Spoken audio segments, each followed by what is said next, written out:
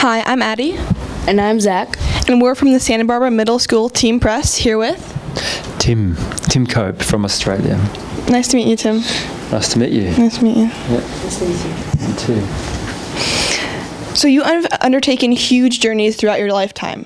Tell us what inspires you to do that, and whether you think that journeying, in some form or another, is meant for everyone. I think for me, journeying's all about going into the unknown. When I was a kid, I remember looking on the map and seeing these huge countries like Russia, North America, and I wanted to know what it was like, or more importantly, I wanted to know who lived there.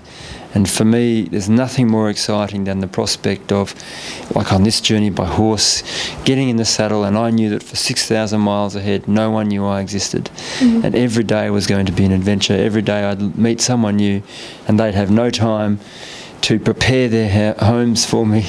They'd have no times to prejudge me. They'd just accept me as I was. And that's when I think true friendship can be made, in the middle of this adventure, when strangers can become like old family. And for me, in that sense, adventure can be for anyone, because you don't have to be someone with remarkable talents, or you don't have to climb Everest or go to the South Pole in order to have an adventure. And adventure can mean even learning a new language, or doing something that's new where you learn. So yeah.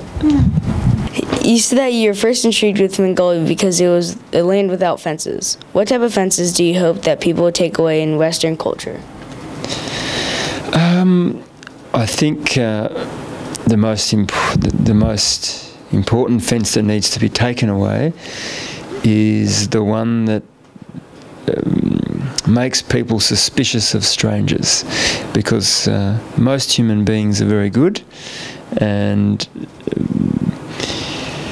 on the steppe they say that a man on the steppe and without friends is as narrow as a finger, and a man on the steppe with friends is as wide as the steppe. And I think that says a lot about the importance of going out and making friends, being open to other people, even if they're very different to us, from different walks of life, because everyone's got a talent and a skill, and sometimes those things can be really valuable in life. And so that's the most important fence to be taken down. Yeah. During your journeys, you have encountered many diverse cultures. Have you ever noticed a change in your own lifestyle due to the practices of cultures you have encountered on the road? Yes, I have. When I went home and I was walking with my mum, walking the dogs after the trip, I looked out into this environment of hills and where I'd grown up, and I used to look there and see freedom, and suddenly all I could see was fences and roads, and I couldn't go there anymore. I knew that to walk there I'd have to go around like this, following roads, and jump lots of fences, and that suddenly made me feel very claustrophobic, even though I was in the middle of a very rural environment where there's not many people and it's still very natural surroundings. And it made me realise that I had changed quite a lot. And I had to somehow adjust and get used to living in Australia again.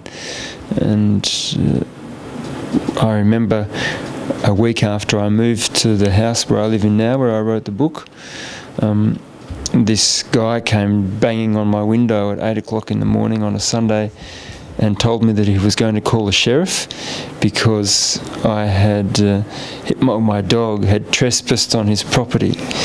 And that kind of thing couldn't happen in the steppe because it doesn't exist. So I realised that I needed to adjust a bit. Mind you, that guy had a little bit of a reason to get angry, because the very next week Tigan actually made his dog pregnant. So it wasn't a good way to arrive in this new community. Yeah. But I also learned about the importance of patience. There's a great saying in Kazakh that if you have to rush in life, rush slowly. And I try to take my time now, even though we live in a very time-pressured world. We recently talked to Paul Rusesabagina, the inspiration for Hotel Rwanda. He said that one of the best ways to create peace between people is to have them sit down and talk. On your journeys, how did this simple act help you solve conflicts? I think for me, being able to speak Russian language was key, and I think that speaks volumes about how important talking is. I was able to make friends with strangers. I managed with language to get through all the bureaucracy on the borders, such as when the Russians turned me back and I tried to get back into Kazakhstan, they wouldn't let me in, and I spent 1 month dealing with bureaucracy, and in the end I just trusted that someone there in the bureaucracy in Moscow would see the humanity in all of this and see common sense and just give me the permit.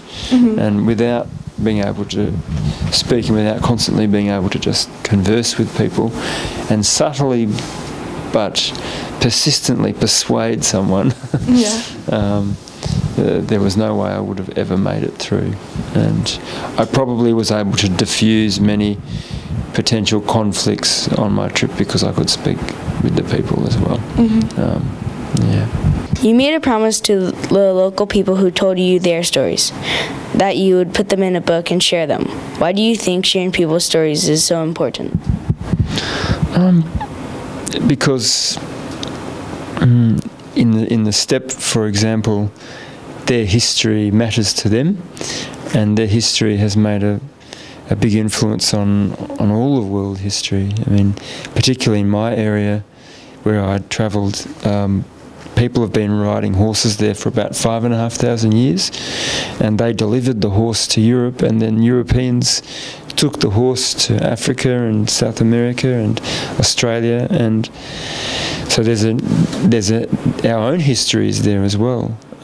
But more importantly, I think that these people, and particularly the nomads, have a story to tell which we can all learn from, because these people have been living on equal terms with their animals and the environment sustainably for many years. And in a world where our population's growing and there's a need to look to more renewable energy and sustainable practices, we can learn a lot from traditional knowledge. And so I think every human story matters and we can all learn from them. And unfortunately, we don't know much about this part of the world, and I felt it was important to share them. Yeah. No matter where people are, they can always stop in awe of their surroundings. Tell us about 1 or 2 moments that you were truly in awe and will remember for a long time. One of them was arriving in the Kharkira-Turgan Mountains in Western Mongolia. I actually return to there every year now with a trekking group, and I had to go through this big gorge to get into quite a hidden valley.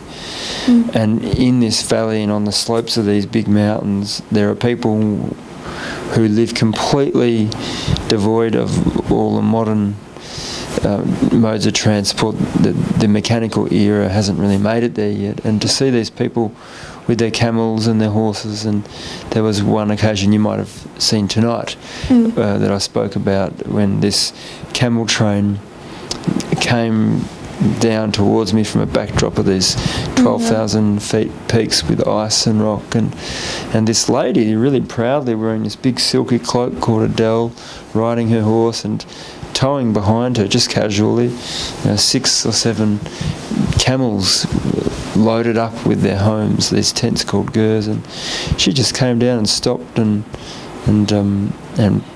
made the front camel sit down, then pulled back the sheet, and there in this sheepskin was a baby. And it was amazing to think that these people had so much trust in their animals that they would do that. They would put a baby on the back of this camel coming down this path that looked really treacherous, and it made me think about how closely they live with their animals, kind of like as equals. Their animals are their friends, their family. They're not kind of like enslaved beings like they sometimes are in our society on farms. That was I couldn't believe it, because here I was thinking that I was on this big adventure, and here was this lady just casually coming down with like 6 camels on her own. It was incredible. Yeah. Did you feel like you kind of ended up like her near the end of your journey? I would never be like them because they're nomads from the day they're born, so I could never catch up. Okay. But I was much closer to them by the time I finished. Yeah.